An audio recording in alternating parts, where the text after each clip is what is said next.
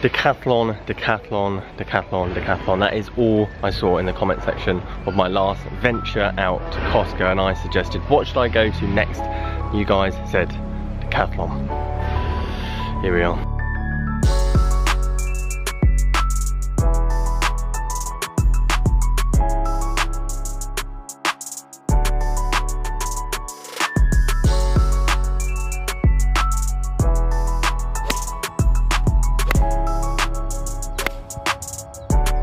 Okay, 2,000 likes and I'll come back and buy this outfit, because I can guarantee you that it's still going to be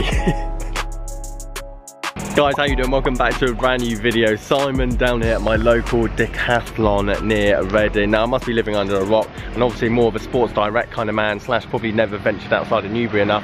Never actually heard of Decathlon or Inesis, and I'm hoping I'm pronunciating that correctly. I watched Peter Finch's video for the first 30 seconds to make sure I pronunciated it correctly, and that's what he said. So if I got it wrong, blame Peter. This isn't new. Inesis have been out. I've seen quite a few reviews. I haven't watched any of them, but they look incredible, especially the i500s, which are like £350, I think. And I'm hoping, I mean, it's going to be a long shop. I'm hoping there's going to be a full set of irons in here as well as drivers. So I'm willing to drop £500 on these irons today. But I also want to test the balls or what else they have here. But stock is low in the UK. A lot of you commented there's hardly any stock in a Decathlon store, so I thought I'd just go, you know what, put my ear to the ground. Let's go and have a look. I did actually message Decathlon UK on Instagram, say, hey, I want to come and do a video, would you be up for it? They actually said, yes, we'd love you to do a video, give us your email. Haven't quite got that email back yet, so I want to do a video with you guys. So if you want to message me, email me, and let's say 5 sets of irons or package sets away to my subscribers. Let's get the ball rolling. Let's do something like that. Let's maybe GM Golf Dick's Sporting Goods style video. Highly recommend you go and watching that. Very interesting. But Decathlon, let's go and have a look what they got. As I say, good value, direct to consumer irons and driver, and let's be honest, I think we need a bit more of this in the golfing market, especially where the second-hand market is at the moment. Tons of people are taking up this game. Golf clubs are seriously expensive, especially even at the starting level, and we've kind of got cut or had the rug pulled from underneath us this year because there just isn't enough starter sets. There isn't enough lower-end brands, and now the amount of people that are taking this game has tripled, not tripled, okay, that's a lot. Let's say 40%, let's go conservatively. I'd say 40% of people in the UK have at least tried golf since lockdown open, and there just isn't enough stuff. And that is why the second-hand market is so expensive, because there's just not enough stuff on the ground ready to go. If you like this video, leave it a like. By the way, the support in the last 2 videos has been incredible, so thank you ever so much. And let's go see what they got. Sadly, boys and girls, I think that is the limit of the golf stock currently in a Decathlon at the moment, especially the Reading one. I've done a bit more research, had a look on stores, and at the moment the package sets are only available in Guildford and Southampton, so I think that is going to be tomorrow's trip. Editing Simon here, boys and girls. Just quickly want to clarify, I obviously want to try the 500 series, but looking on their website, there's not a single set of irons, wedges or driver in the 500 series available in store, only the package set. So I'm going to pump with that first, we'll try the package set, and then after that we'll go down the route of trying to get the 500 series online when we can get my hands on them. Just want to clarify. Cheers. That being said, still very interested to give these a hit. I couldn't quite believe, when people said they're good value for money, I couldn't quite believe the price a dozen balls actually cost in this place. $5.99, that's literally, like, range balls are more expensive than that. I know range balls cost 50p a ball, like a decent 2-piece one, so I'm interested to, I'm just going to buy all of these. I'm going to buy that, I'm going to buy the intermediate version, and then I'm also going to buy the intermediate version, and then the tour ball down the bottom there. And let's go and give them a hit, let's go and give them a try. I don't really try golf balls that much because honestly I do feel most premium balls are all the same, but when you have a $5.99 beginner ball, I mean, what's it made of? Okay, 2,000 likes and I'll come back and buy this outfit, because I can guarantee you that it's still going to be by the time this video, if it does, it's 2,000 likes. $7.99 for these bad boys. Check those out. That's a bride to them Ricky's colours, that is, let's be honest. And then a nice little orange top to go with it. 2,000 likes. The review of the package set when I get my hands on it. That is the I thought this was a belt to go with it as well, but this is just like something to with a bit of decoration on the wall. But yeah, 2,000 lights, we'll sport that for a day, why not? I'd also be all over these if they had any in black or grey. Unfortunately, navy's not my colour. I've got a few navy trousers and they're just so difficult to put with anything. I'm very much now just a grey and black kind of person. But that being said, £19 for a pair of trousers.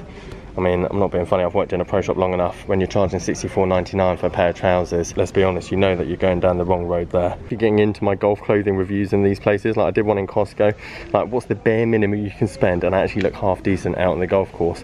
I'm actually getting into the idea of trying to find the best place to get your golf clothing, not spending £50 on a t-shirt, £60 on a pair of trousers, £50 on a belt, £100 on a pair of shoes. Like, can we get you kitted out for 50 quid?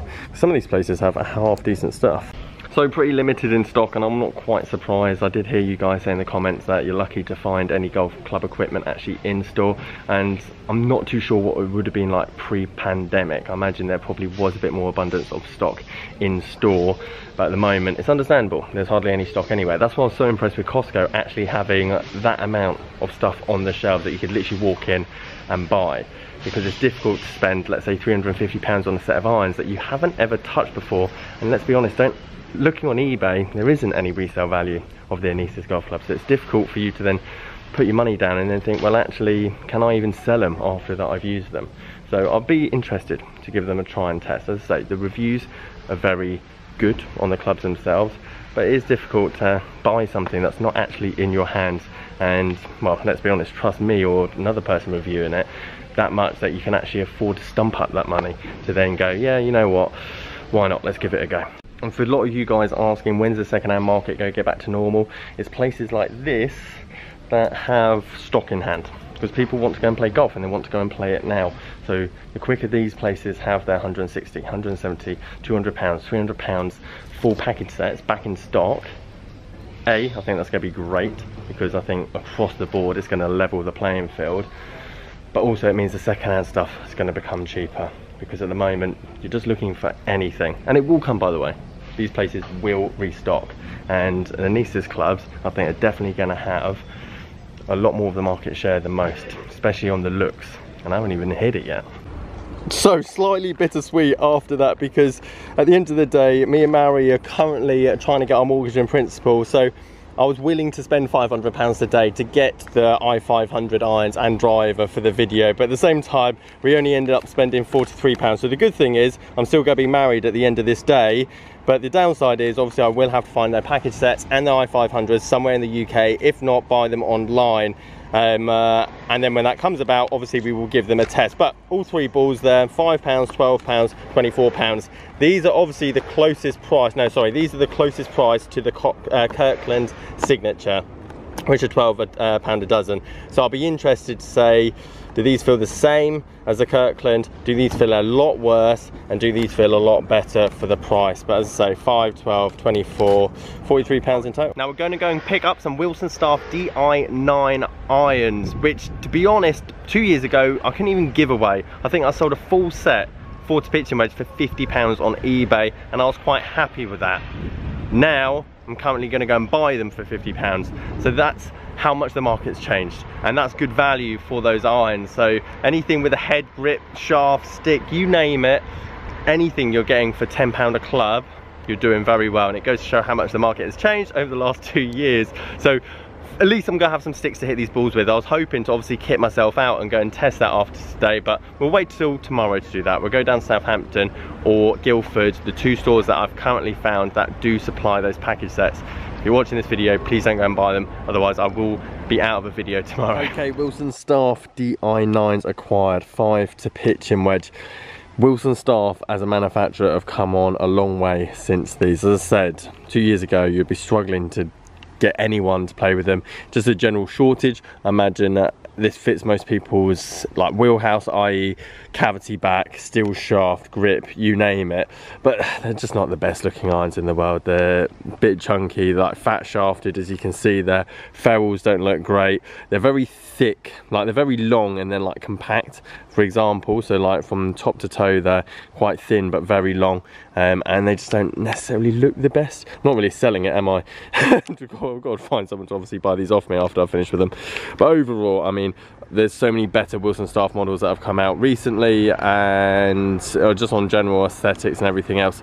Don't get me wrong, still be able to hit a golf ball with these, but I think there's a lot of better prospects out there down the Wilson Staff model. Back down here at Sanford Springs, we're going to do a first look at all these golf balls and then take out a couple of clubs and go and play a hole with each of them and see how they all perform X, Y and Z. You know the business. Distance, the £5 golf ball. Let's have a look at how do I open it? Oh, there. Let's have a look at just general idea, feel. Oh, I don't know what I expected, but I wasn't expecting that. No sleeves. Which actually, now I think about it, I don't know why we have sleeves, especially on the cheaper end balls. Like Pro V ones I can kind of understand, because like you don't want to spend £50 before you go and play, so you might as well just buy 3 for £12 or £13, £14, or potentially £15 depending on what golf club you go to. But cheap balls, actually now you think about it, it's just a waste of packaging, isn't it? Because let's be honest, by the 4th hole you've already opened 2 sleeves of them because you've lost them halfway down the golf course. These are really light. This is essentially just a range ball at the end of the day without range on it. If anything, actually they're all different slight colours. Is that me? They all feel like they're slightly different colours as well. So overall, cheap. Can I play golf with them? I'm going to answer that right now.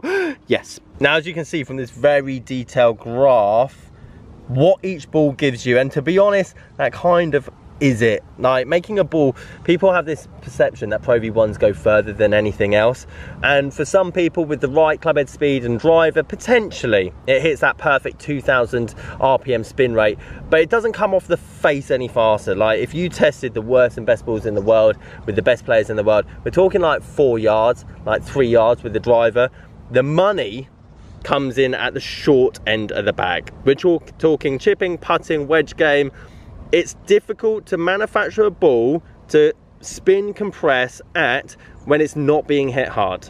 That's where the layers come in, that's where the urethane comes in, that's where the coating X, Y and Z. It's very easy to make a ball that goes far, i.e. a pebble. But for it to go far and do all the rest, that's where the layers and money and expense comes into. So to be honest, that there is pretty much true. But if you live in a very wet country, then let's be honest, that doesn't really make the slightest bit of difference. If you play off 20, let's be honest, that doesn't make the slightest bit of difference. If you keep losing 6 balls around, both of those don't make the slightest bit of difference. Right, let's get in.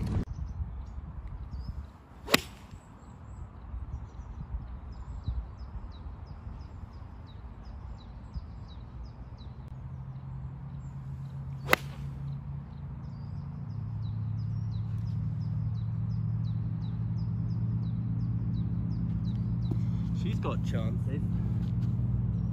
She's got chances.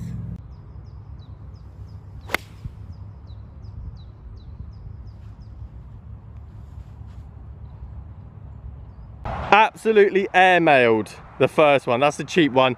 Bounced on the ridge here, gone out the back. It wasn't too far off, but unfortunately it's taking a kick and then bounded on. The other 2 pretty good shots. Intermediate one, closest to the flag, pitched, stopped, next to the mound, the hill, as you can see, big slope here, so happy with that. And then the more expensive one, these 2 were very equally struck. I think that one's kind of spun up a bit up the hill and then rested because it's obviously finished sideways at the pitch mark.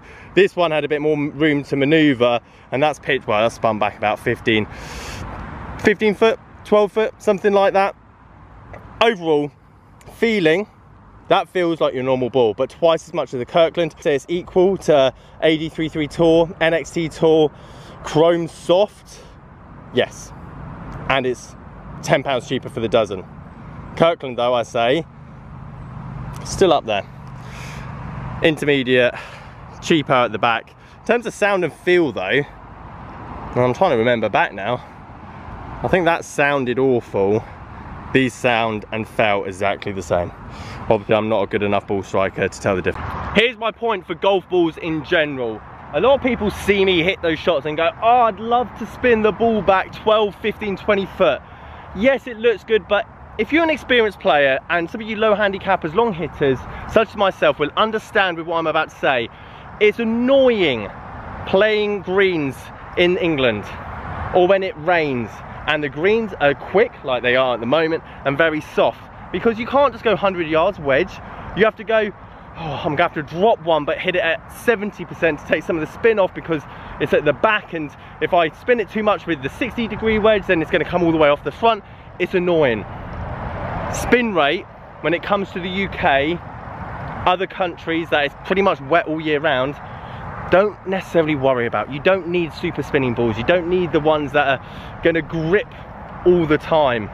Summer, yes, different colour fish, Pro V1 around the greens, if you've got the Techers, X, Y and Z.